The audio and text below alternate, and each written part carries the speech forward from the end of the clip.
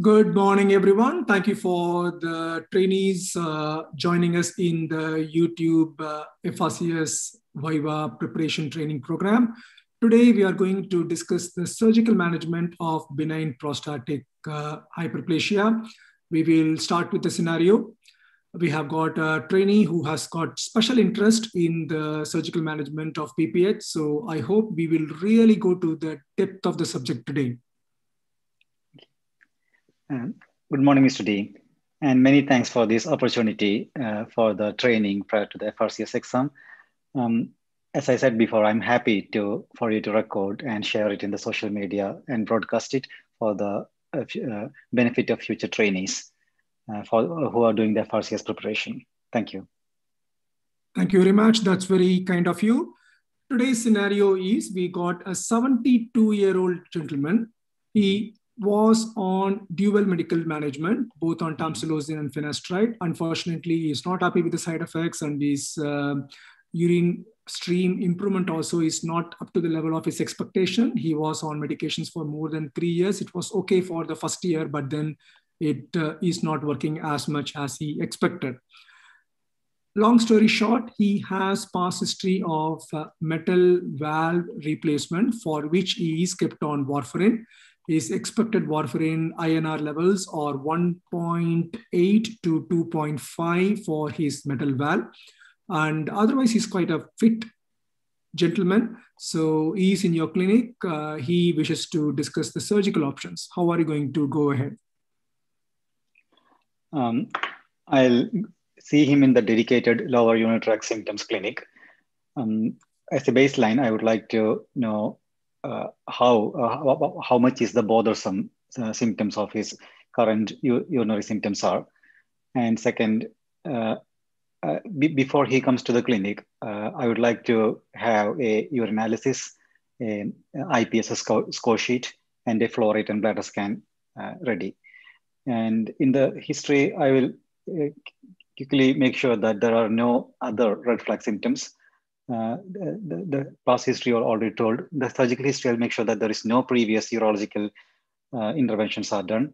And we'll do a chaperone-assisted, consented examination, mainly to make sure that there is no abnormal fluid collections the fluid retention in the general examination, abdominal examination to make sure there is no urine retention, and a focused urological examination, MIA test mainly to see if there is any meatus stenosis, testicular examination, and a DRE to feel the size of the prostate and make sure that there is no abnormal nodules, and for completion, a quick neurological examination. And I'll go through the IPSS score sheet and the flow rate and bladder scan study. And I'll do a urinalysis as well to make sure that there is no infection. This will be my initial approach, and based on this information, I'll counsel him. My main aim is to see, I will consider this as a failure of medical management.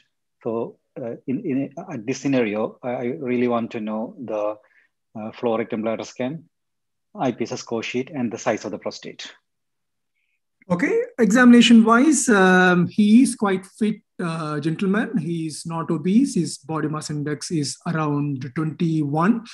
His examination predominant findings were the prostate measuring 90 cc and flow rate showing obstructive pattern with maximum flow rate of 8 ml per second. He voided 500 ml with 100 ml residue. And his IPSS score is 28 out of 35 with UOL 5 out of 6. Thank you so much. So the information that I will use to make these decisions are: one, the size of the prostate 90 cc, and he has got severe lower urinary tract symptoms according to the IPSS, and the flow rate and bladder scan shows that the Qmax is less than 10, which is suggestive of obstructive voiding pattern. 100 minutes of residual is approaching something like a significant post-void residual. because he's not happy with the medical treatment, I'll give him the surgical option. I'll tell him that the surgical options available are the standard ones because of the size of the prostate. The minimal invasive surgical options are still investigational for a prostate size more than 80, according to the EAU guidelines. NICE guidelines has pushed it up to 100 cc for certain of the minimal invasive procedures. But here, the most important thing is he is on a blood thinner for a metallic heart valve.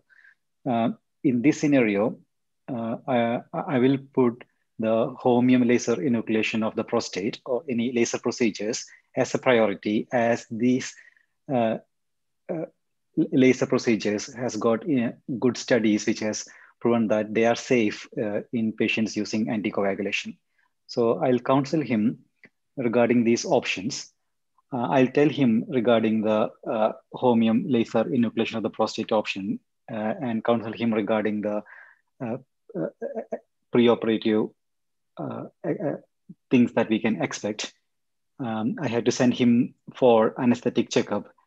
And most importantly, because he has got a metallic heart valve, he's considered as a high risk to stop warfarin. So in his case, I have to definitely give him a bridging therapy. So I will arrange that with the anticoagulation clinic and will arrange for the bridging heparin therapy. I'll give him an information leaflet on the laser prostate surgery. I'll tell him in detail regarding the perioperative outcome. I'll tell him that this is a day case procedure. Um, uh, and mostly for a 90 cc prostate, we don't have to admit the patient. I'll tell him the side effects or adverse events, which are the anesthetic adverse events, the general surgical adverse events, like the chance of DVT, PE, blood loss, needs of blood transfusion, and the adverse events specific to the procedure, the HoLEP procedure, which will be the intraoperative complication that can happen for the urethra, the chance of bladder injury, and the immediate perioperative complications like hematoma formation, urine retention, need for catheter, need for irrigation. And then I'll briefly tell him about the long-term outcome, where I will concentrate and I'll tell him that information based on the data that has compared the laser prostate HoLEP versus TURP. There are enough meta-analysis to say that the long-term outcomes are comparable to the standard monopolar TURP, with advantages in the areas of Qmax and the reoperation rate. And I'll give him enough time to decide. I'll give him the information leaflet on the HoLEP, and if he's willing to have the procedure done because of his deterioration of the lifestyle, I'll list him for the procedure. I'll give him the open option, like if at any point of time, if he goes home, if he reads the information leaflet, and if he has any concerns, or if he thinks about any other option, he can contact our secretaries and we will arrange for another appointment before the surgery. Okay, good. That's quite a detailed answer. In my view, I will place the monopolar and bipolar TURPs equally on the table for the patient to choose. I know because of your training atmosphere, you may be more leaning towards the HoLEP surgery, which is entirely acceptable. And this particular patient will certainly benefit from HoLEP compared to TURP modalities, which is also acceptable. But in the early stage, it's nice if you can give Bau's information leaflet on TURP and HoLEP to the patient so that you're making a decision, like shared decision making with the patient. Let us assume that patient is happy with HoLEP. How are you going to take it forward? Okay. For HoLEP, on the day of surgery, I'll meet him in the preoperative ward. I'll make sure that he has got all the information. He knows the benefit and risks of undergoing the procedure. And I'll confirm his consent. I'll make sure that he has stopped warfarin 5 days ago and is on bridging heparin. I'll check his INR on the day of surgery, his hemoglobin. I'll check the pre-op and make sure that the hemoglobin is at a reasonable level. The creatinine level is also normal. And in the WHO, in the operative suite, during the WHO checklist, I'll inform the team that the patient is on warfarin and is high risk of bleeding. And I'll make sure that the INR is less than 1.5. I'll give the team a rough estimate of how long the procedure will last, depending on the size of the prostate, and how much irrigation that we'll need for a 90 cc prostate. I'll make sure that all the equipments are available, myself personally, and make sure that the recovery room is happy to accept the patient after the procedure.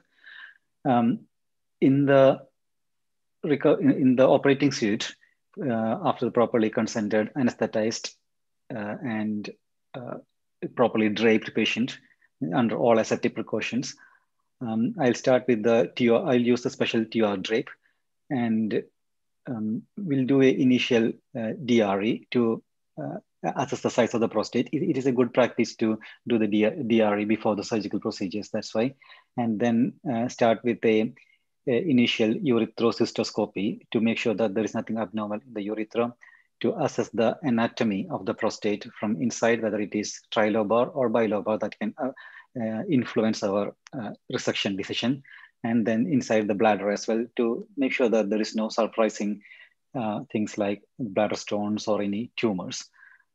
After I make sure that everything is good and we can go ahead with the laser procedure. For a trilobar prostate, the standard that I follow is to do a 3-lobe resection. We'll do the initial channel resection from the 5 o'clock and 7 o'clock position, and the resection of the median lobe, making sure that there is no bladder neck undermining. And at the level of the veru, we'll go from the 6 o'clock position to nearly 11 o'clock position and enucleate the starting with the left lateral lobe in the surgical plane. Once it is done, then the right lateral lobe is resected again in the surgical plane. And after the completion of enucleation, the lobes are left in the bladder. And this is the time to make sure that the patient is comfortable, because the next step, the morcellation, is considered one of the dangerous areas of HoLEP TURP. It needs a lot of practice, and the main side effect or adverse event that can happen is a severe bladder perforation, because the morcellator is a really powerful equipment. So I'll inform my anesthetist that the patient needs to be completely anesthetized, relaxed, and I'll make sure that there is a double irrigation going on during the morcellation. And in between, I also make sure that I can palpate the bladder. So in a properly distended bladder, under good vision, I'll start my morcellation, always under vision and away from the bladder surface. After completion of morcellation, I'll make sure that there is no chips left in the bladder or in the prostatic fossa. I'll make sure that the hemostasis is adequate, and if needed, I'll also use the rollerball cauterization to mainly to do the cautery around the bladder neck, because that's the area where we can expect a late bleeding and other complications. After on a 0 flow, I'll make sure that there is no inadvertent bleeding, and I'll keep a 3-way catheter, start the irrigation, and safely transfer the patient to the recovery room. In my practice, I'll always go back in 10 to 15 minutes time, make sure that the irrigation is running, irrigation is clear, patient is not in retention, and this patient is recovering well. If everything goes well, the usual protocol followed is that we can send the patient home with a 3-way catheter, and we will arrange for a trial without catheter in 2 days' time. If there is any concern during the recovery period, we will admit the patient and then observe him for 24 to 48 hours. So that's how I do the HoLEP procedure. That's good. Nice detailed answer as usual. I'm sure you will outscore others, especially you being an expert in the HoLEP. But let me just take it a little bit deep on few areas. Mm-hmm. We are planning to discuss it to the depth so that we are covering the whole breadth of the subject. Sure. Possibly in exam, you may not be given the opportunity to discuss to quite in detail on one modality of surgery. Mm-hmm. Let us take it from the pre-op. You Mm-hmm. said about bridging heparin. Could you Mm-hmm. explain it further, please? Yeah. So in our hospital, there is an anticoagulation clinic. We classify the patient into low risk and high risk when the patient is on anticoagulant, depending on the indications for which they are on anticoagulation. So in this patient, for example, he is on a metallic heart valve, he will come under high risk. So we have to involve the anticoagulation team. Once he attends the anticoagulation clinic, they will reassess his situation, and then they will prescribe him. In my trust, they prescribe enoxaparin, and it is given as a subcutaneous injection, and it is started after the warfarin is stopped. So 5 days before the procedure, we stop the warfarin. We'll start the subcutaneous heparin from the next day onwards, and he will continue the heparin until the previous day of the surgery. And we advise them to avoid having the heparin on the day of surgery. And depending on the surgical procedure, if there is no risk of bleeding, we can even restart the heparin on the day of the surgery. Or if there is any risk of bleeding, then we will start it only the next day. And the perioperative heparinization will continue postoperatively until the INR is in his therapeutic range, which we will be guided by his warfarin yellow booklet. So usually the INR that we look for is around 2 to 3. So we'll inform the GP in the discharge letter, and we'll request the patient to attend his warfarin coagulation clinic and make sure that his INR is within the normal range before he stops the warfarin. So that's the, before he restarted the, before he started the heparin. So that's the bridging therapy. So stopping the warfarin, bridging it with heparin, and restarting warfarin once his INR is back to normal. We can use either enoxaparin or tinzaparin. In my unit, we use tinzaparin at a rate of 4,500 international unit, which is a fixed dose that is given.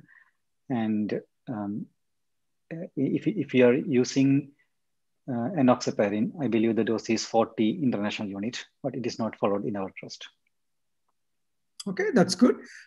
Just a small change in the protocol because every trust is different, and I will just share what we do in our trust because end of the day, whatever you say should be quite meaningful and make sense to the examiner. Your answer is perfect. The only main difference in my practice is we stop warfarin 7 days before. The reason is if we stop 5 days before, there is a very rare possibility the INR may not be less than 1.5, our wished range on the day of the surgery, which may result in cancelling or delaying the procedure. And the other reason is since we are using bridging enoxaparin, we are safe. Just by stopping warfarin 2 days more, we are not subjecting the patient to any increased risk of thromboembolic events. So we stop warfarin 7 days before.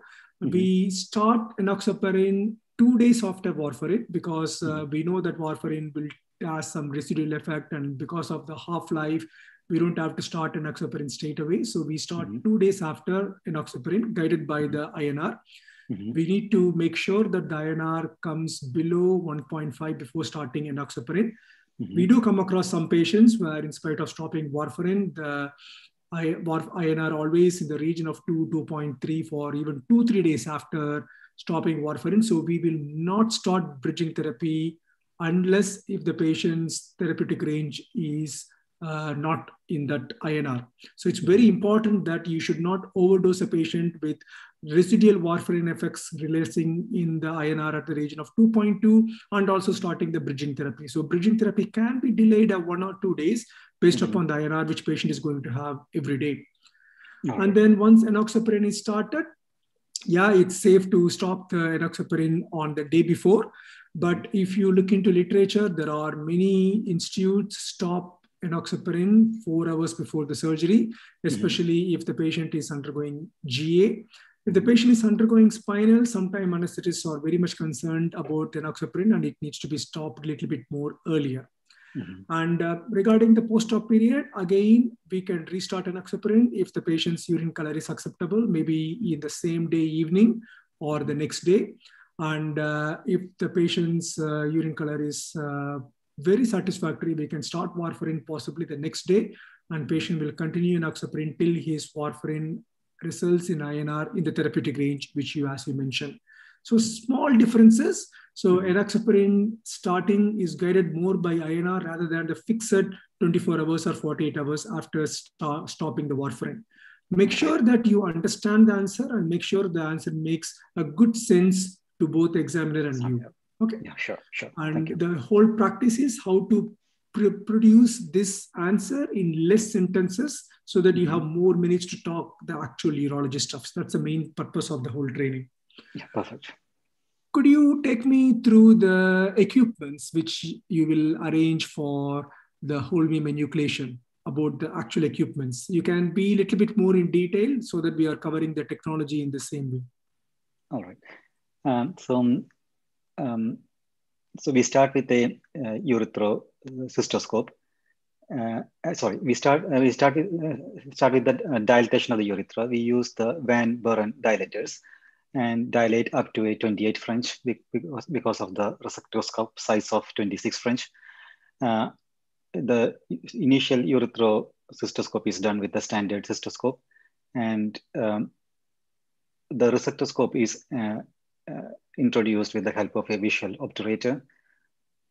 Once everything is in position, we introduce the Kunz laser guide.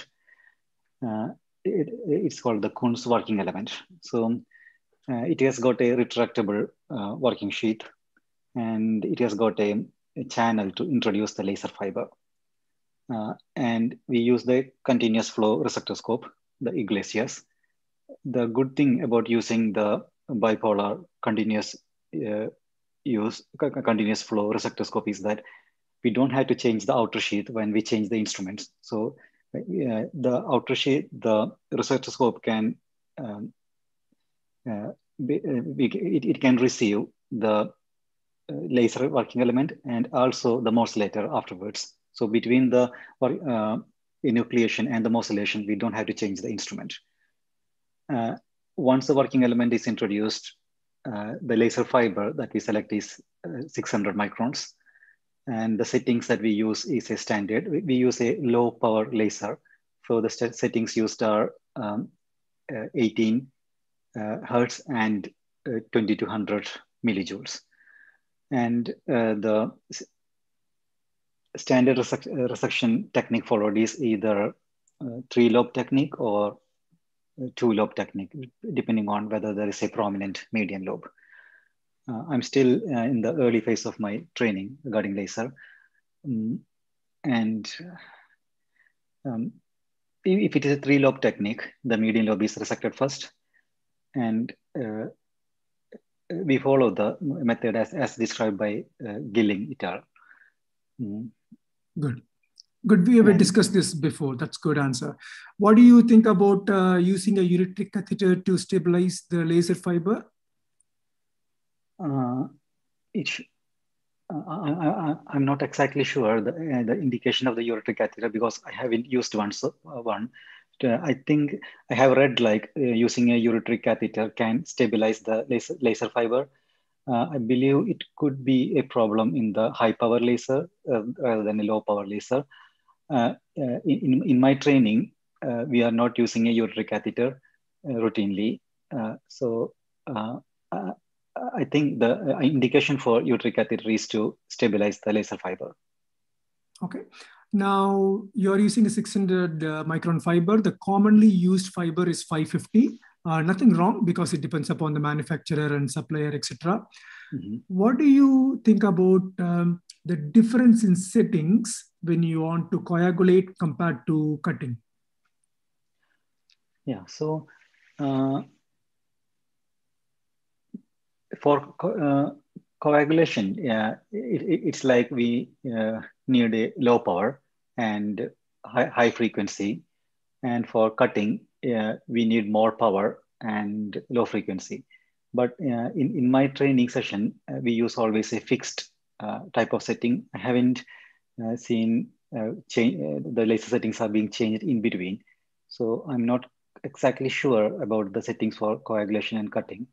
But I believe uh, it all depends on the interaction between the power and the frequency of the laser. Okay, good. Say, for example, if a center has got a high power laser, say, for example, holmium 120 watts, usually for cutting, the settings are something like 2 joules and 50 hertz. And for coagulation, they will reduce the joules at least to 1. And even the frequency can be reduced, say, 20 hertz or 30 hertz. Because by reducing that, we are producing more energy focused, and we can create a better coagulation. And also there are some small techniques, like for example, you don't have to go closer to the vessel. You can just stay a little bit away. Defocusing can create a better coagulation compared to the touch technique. We know that the laser has a penetration up to 3 to 4 millimeters. That's good for cutting. But for coagulation, we can defocus and stay away. Sure. What is your experience or knowledge about the new Moses technique for HoLEP? So the Moses technique, it has a good advantage in the sense that the whole principle is using a double bubble technique. So the initial cavitation bubble will produce something like a cavitation, and then a second wave is produced that can act in the initial within inside the initial bubble. So it's like a double bubble technique. I haven't used it, but I believe that the principle is that the vision is good, the coagulation is good, and even the procedure technique time is good as well. I've read articles of Moses technique in stone surgery where the operation, it has got a good advantage on the operation time and the stone fragmentation time. I'm not exactly sure how it works in a HoLEP setup, but I believe the principle is like it is a new technology where they use a double cavitation technique. Yeah, you're almost closer to the answer. It's like because of the double bubble technique, the first bubble creates a kind of atmosphere for the second bubble to act. And so the second bubble works by better coagulation and also better fragmentation or dusting in case of stones. What precautions you will take when you are enucleating closer to Veru, and what steps you can do to improve the post-op continence? So when we resect near the Veru, we'll make sure that we are preserving the Veru. We will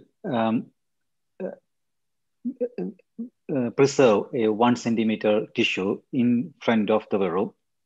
And all the time when we resect the lateral lobe, we'll always come back to the Veru and make sure that we are at the level of the Veru.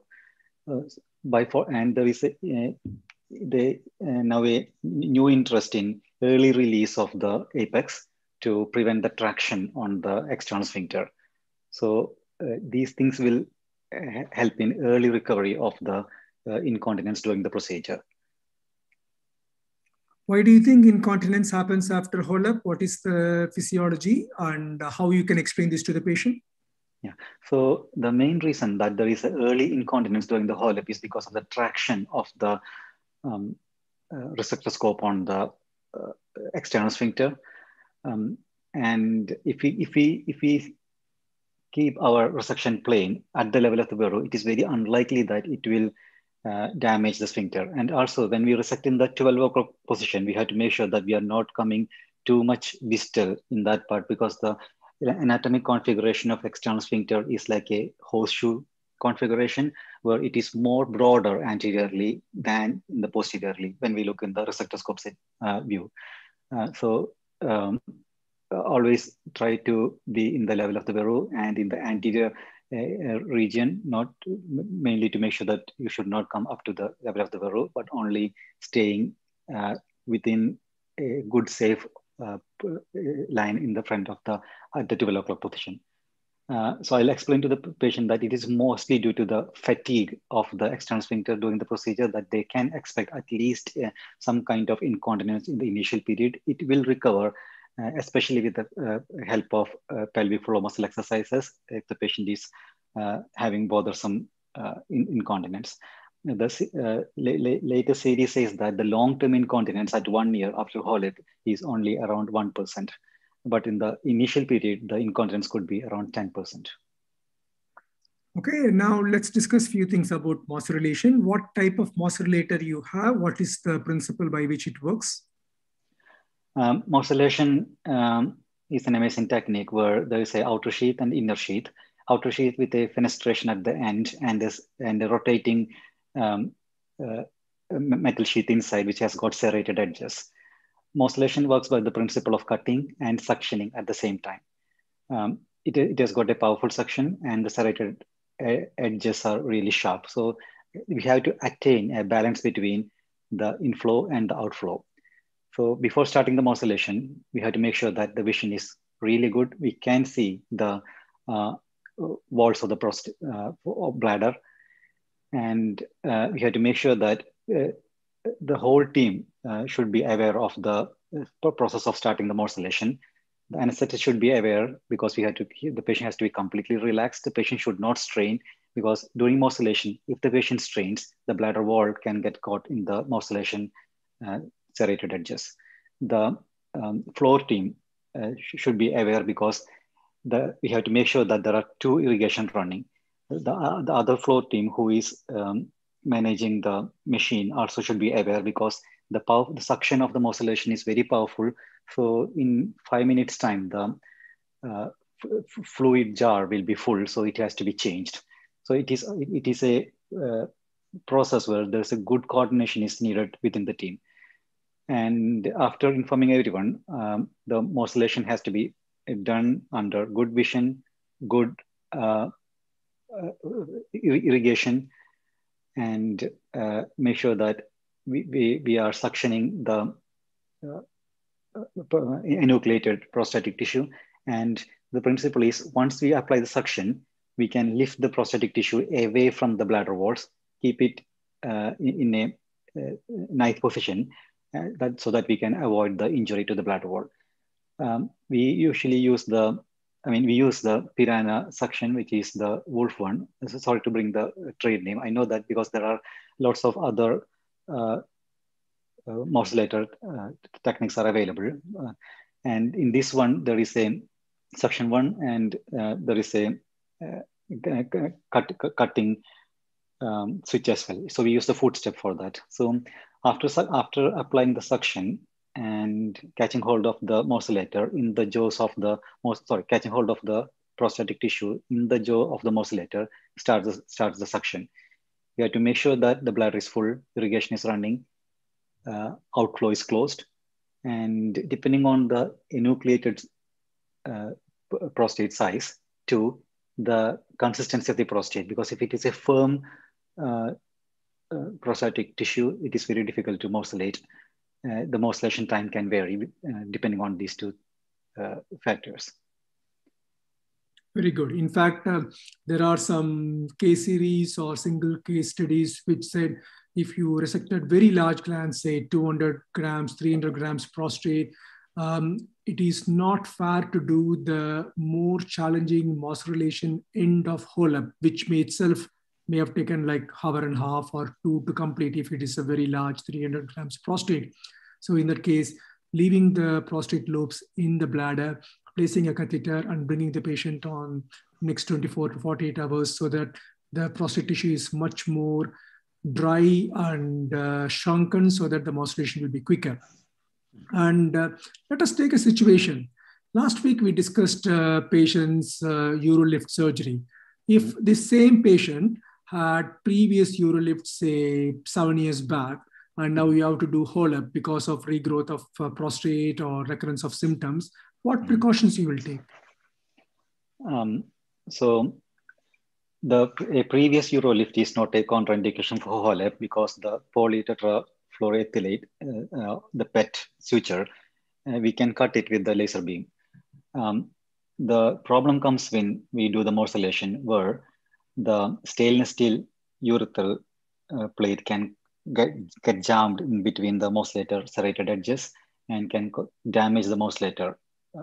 And the morcellator is it is like a disposable instrument, but it is costly. So that's why we have to make sure that when we see the stainless steel plate, if it is free, if it can be retrieved with a biopsy forceps, that is the best option available. But sometimes it get caught in the jaw during the morcellation, in which case we have to stop it and we have to detach it from the morcellator jaws and try to safely remove it with a biopsy forceps, all the time making sure that there is a good vision that is available during the procedure. Very good. In fact, some of my colleagues have come across situations where patients with previous urolift, they need to do a small cystotomy to remove the lobes so that the morcellator is not damaged, and also it will save time. The same principle of using a small cystotomy incision to remove the prostatic lobes can be used if the prostate is, say, 300, 400 cc, where you don't want to waste precious theater time in morcellation. And the cystotomy is quite safe. It will result in early recovery of the patient. Okay, now this patient, you're reviewing the patient in the post-op ward. You kept 22 French 3-way catheter. The irrigation is going free and there is no signs of any increased bleeding. So what is your criteria to discharge this patient and how are you going to arrange the follow-up?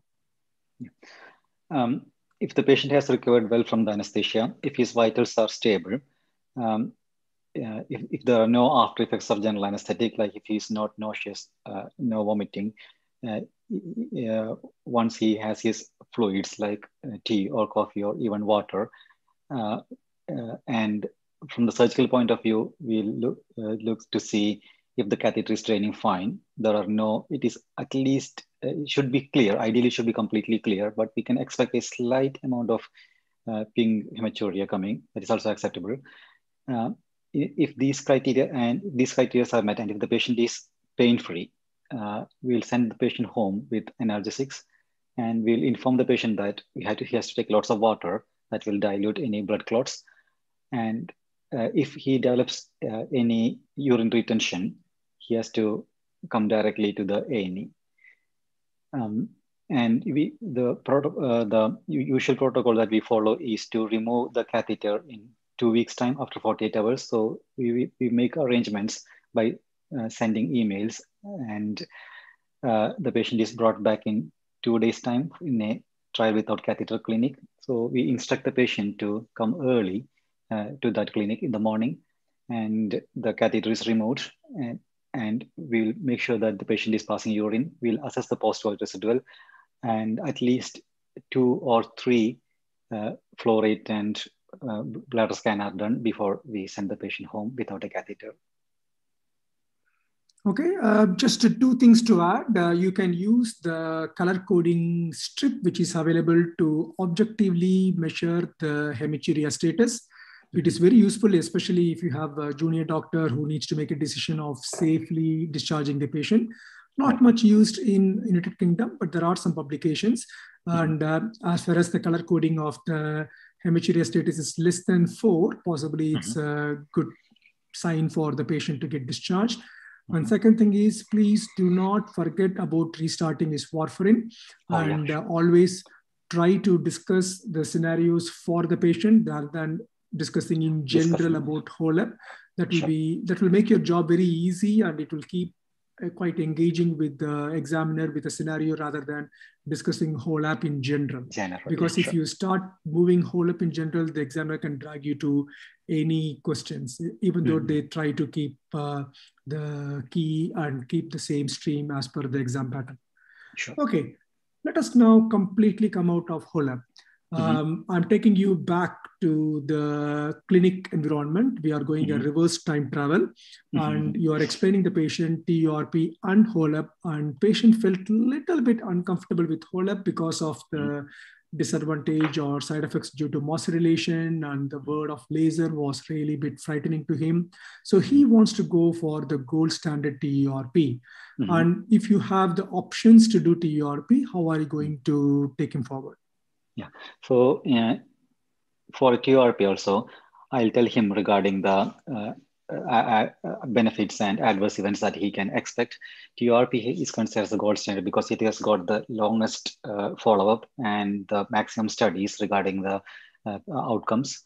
Um, the TURP can be either monopolar or bipolar TURP.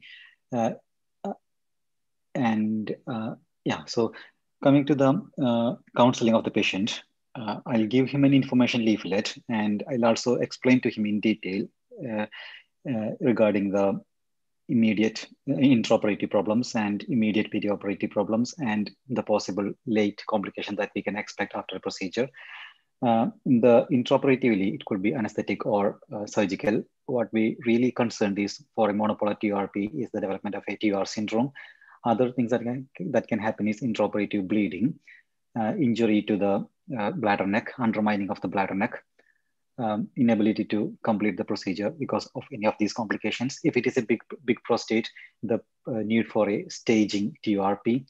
Um, and if there are any, in an elective setting, we should not get any surprises in the bladder. But if there is any surprises in the bladder like stone or a tumor, then we'll beforehand make sure that the patient will be aware that we'll be dealing with the stone or the bladder's tumor rather than the prostate.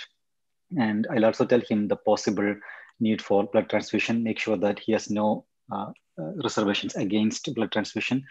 And I'll also make sure that he's not on any diuretics or any other medications that can predispose to a hyponatremic stage, which I will definitely confirm before the procedure itself that his sodium level is normal.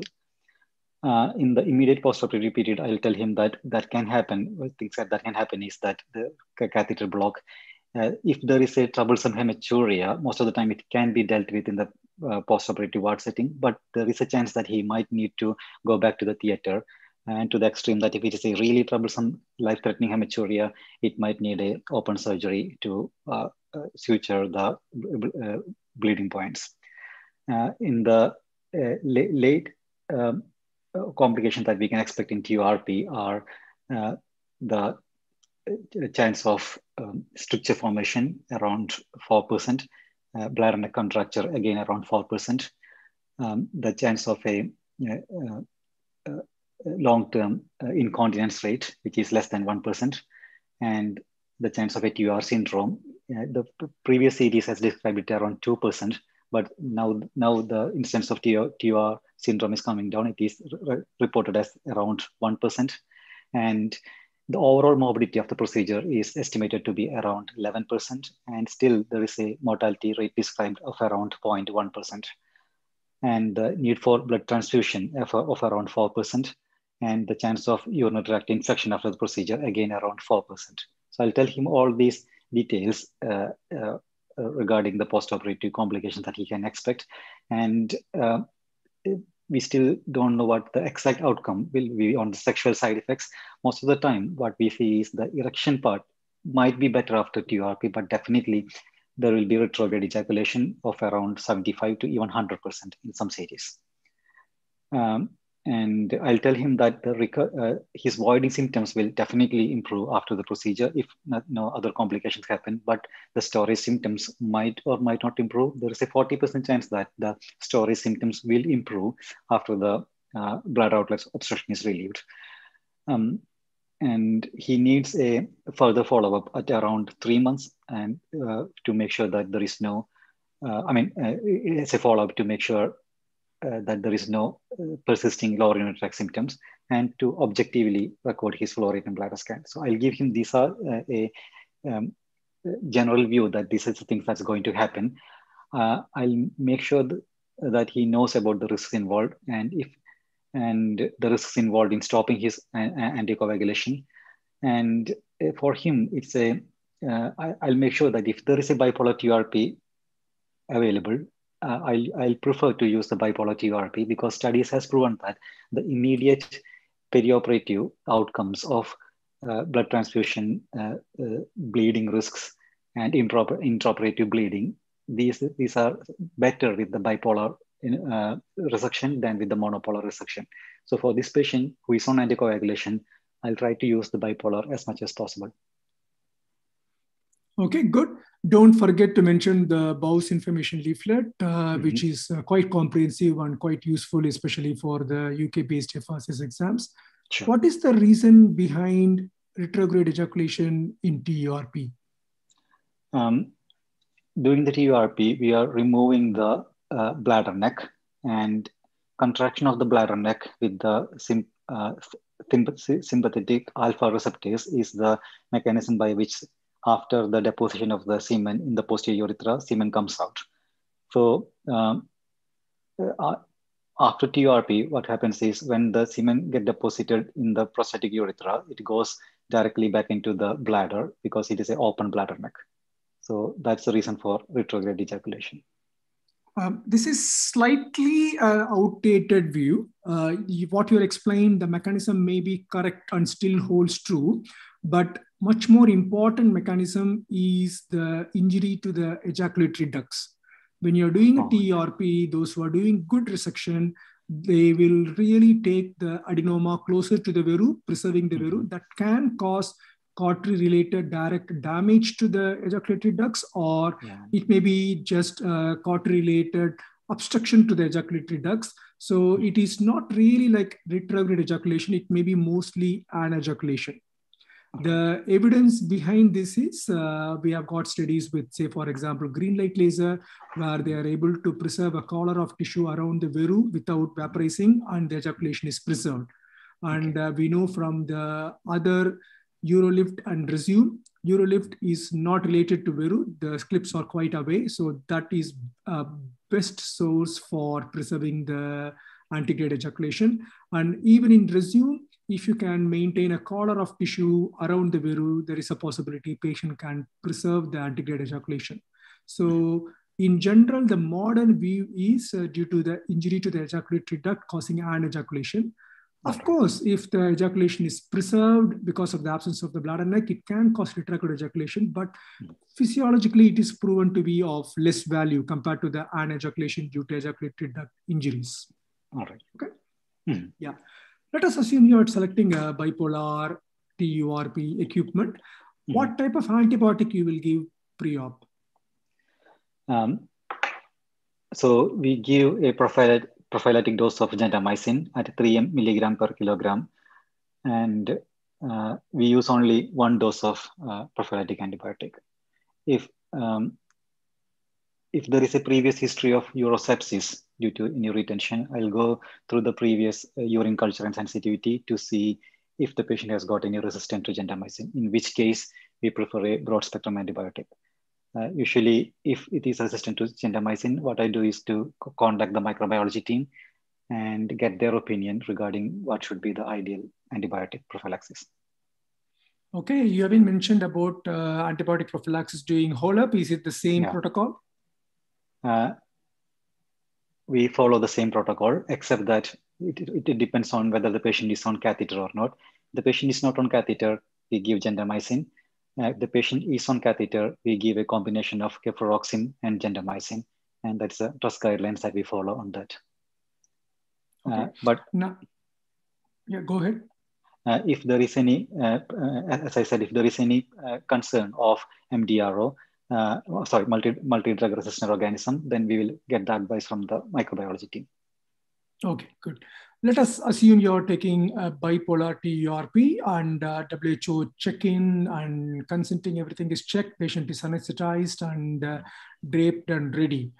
Do you know any specific techniques of TURP, named techniques?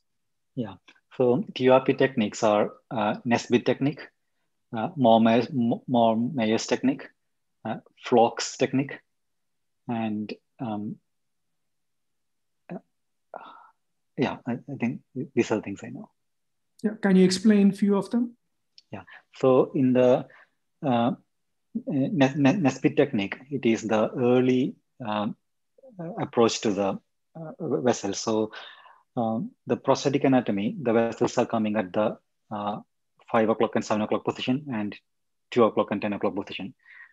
So it is an early channel resection of the 5 o'clock and 7 o'clock, and then uh, going up to the 2 o'clock, and so that we can get a adenoma which is relatively avascular, and so that we can start the resection from the 2 o'clock down to the 6 o'clock, and then from the other end from the 10 o'clock down to the 6 o'clock, and then completing the resection finally with the 12 o'clock position. Uh, the modification of these methods are starting with the 3 o'clock position and coming down to 6 o'clock, and from the 9 o'clock position to the 6 o'clock position.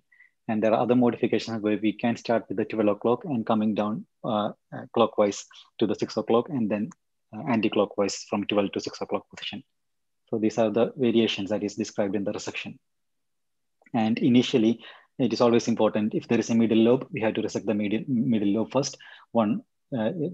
It's important that because of to create a good channel so that the visibility is better when the median lobe is resected. It will help in the continuous flow of the irrigation when you use a continuous flow resectoscope.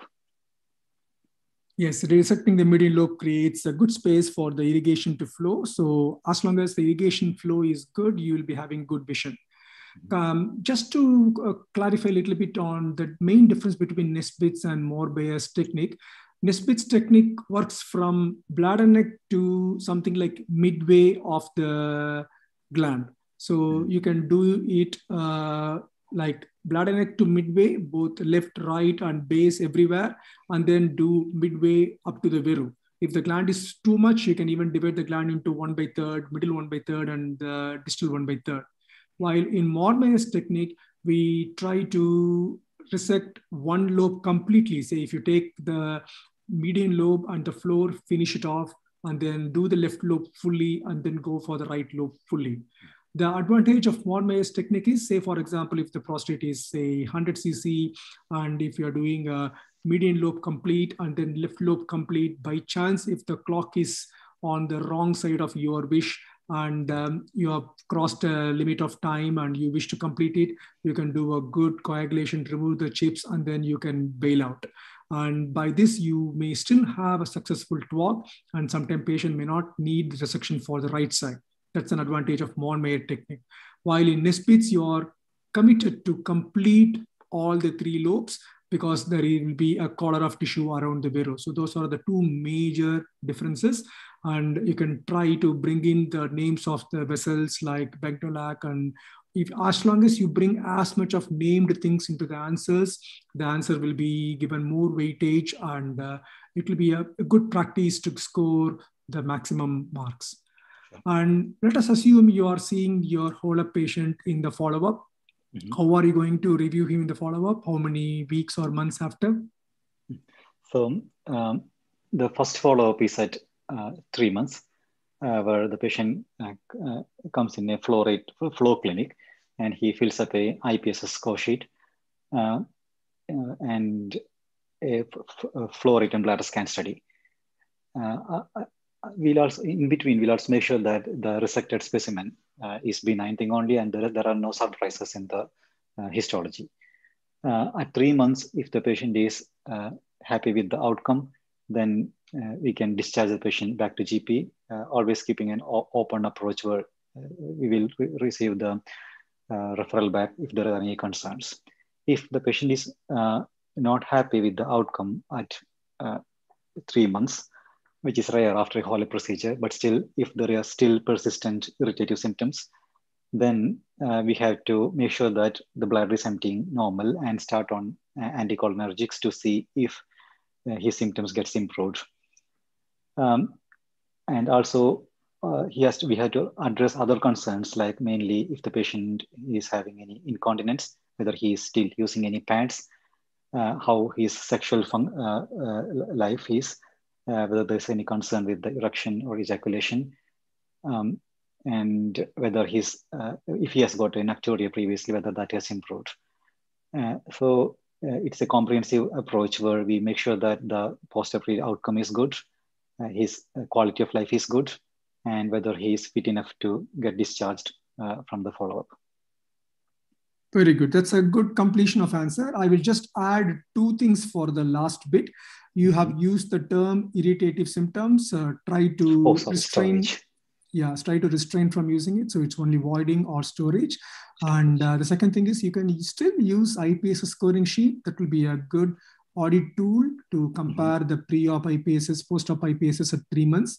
And one other thing is you can bring a kind of like a telephone follow-up rather than bringing the patient directly to the clinic, which can be economically a very good model.